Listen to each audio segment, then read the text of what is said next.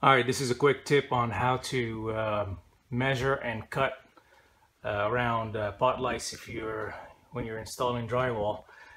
As you can see, I've done a whole bunch of them here, and I'm doing this in my garage.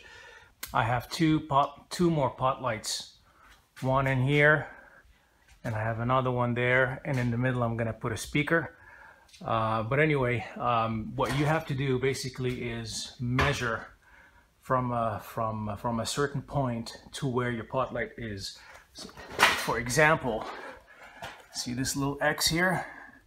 This is where my pot light is, and I measured it from here.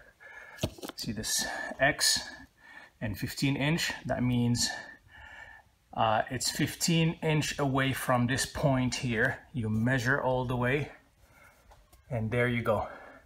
So here's your pot light, and you basically do the same thing for every other pot light. Now, and you measure from the shortest point to whatever you want to cut. The pot light could be a pot light, could be a vent, could be a speaker, could be whatever it is. And for cutting, I'm gonna be using this Mastercraft tool. It's just a regular rotary tool, and you need to buy a drywall cutting bit. See this point here? This is not sharp, so this is designed to glide around whatever surface you're about to cut. Could be, I'm about to do a whole bunch of wall plugs and stuff, outlets. This is a speaker outlet that goes to my speakers. Anyway, when you set up this thing, don't go too deep. Just pull this wire out. So this is my drywall. This is a 1/2 inch drywall. It could be a 5/8 drywall, could be anything else. So what you do is set up your depth. So this is my drywall.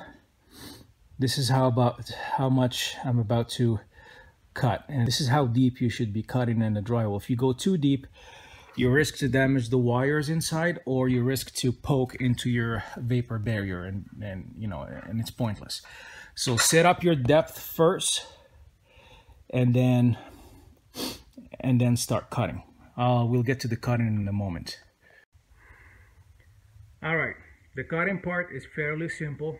All you have to do is see that little mark, that little X we talked about. All you have to do is poke through it and then cut, and then you're gonna hit the edge of the pot light, and then you're gonna circle around it. You're gonna circle around it from the outside. So once you hit the edge, you're gonna lift off your tool and then put it back in, and you're gonna follow the contour of the pot light. I'm gonna have to explain this right now, because once I start this and I start cutting, there will be so much dust and you guys are not gonna be able to understand what I'm saying.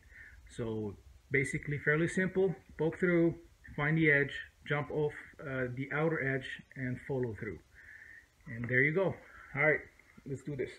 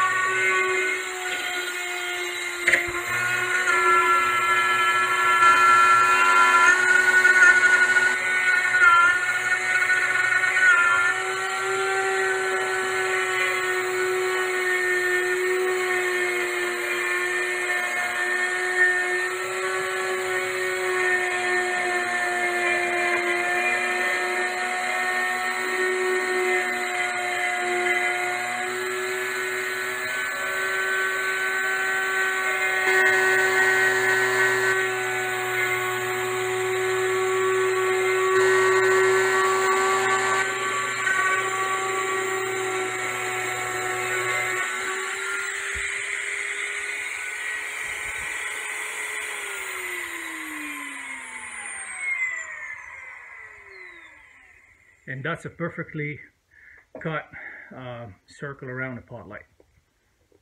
Peace out.